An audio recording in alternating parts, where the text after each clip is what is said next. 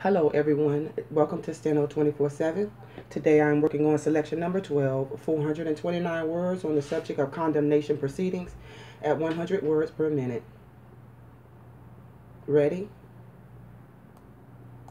Let's write.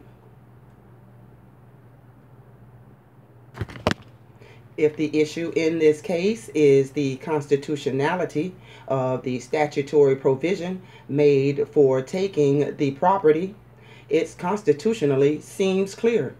If, as I assume to be the case, the issue is the constitutionality, sufficiency of the statutory 10-day notice by publication of the hearing to assess the compensation for the land taken, I consider such a provision to be within the constitutional discretion of the law-making body of the state. In weighing the due process of condemnation procedure, some reasonable balance must be struck between the needs of the public to acquire the property and the opportunity for a hearing as to the compensation to be paid for the property.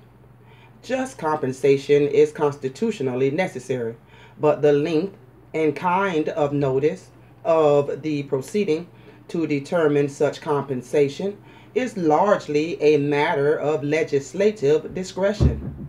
The minimum notice required by this statute may seem to some to be inadequate or undesirably short, but it was satisfactory to the lawmakers of Kansas.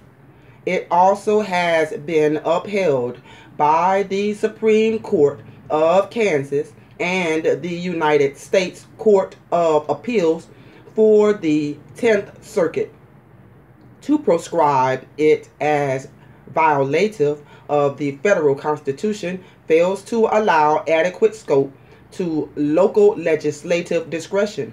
Accordingly, while not passing upon the desirability of the statutory requirement before us, I am not ready to hold that the Constitution of the United States prohibits the people of Kansas from choosing that standard.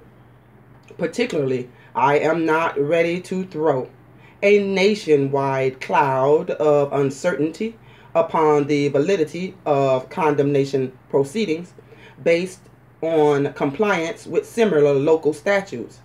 Since 1889, it has been settled that notice by publication in condemnation proceedings to take and to fix the value to be paid for the land of a non-resident comports with due process.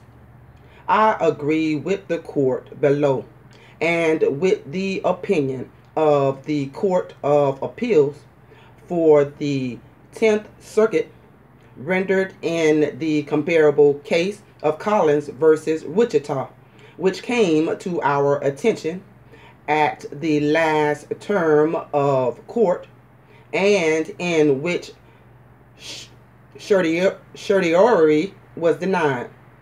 Therefore, I would affirm the judgment here. And that certiorari, kind of hard for me to pronounce. It's C-E-T, excuse me, it is C-E-R-T-I-O-R-A-R-Y.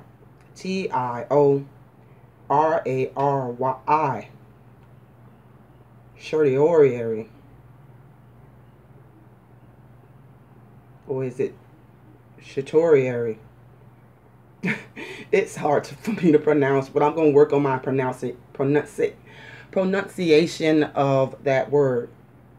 And I hope you did well, and I'll see you at the next video.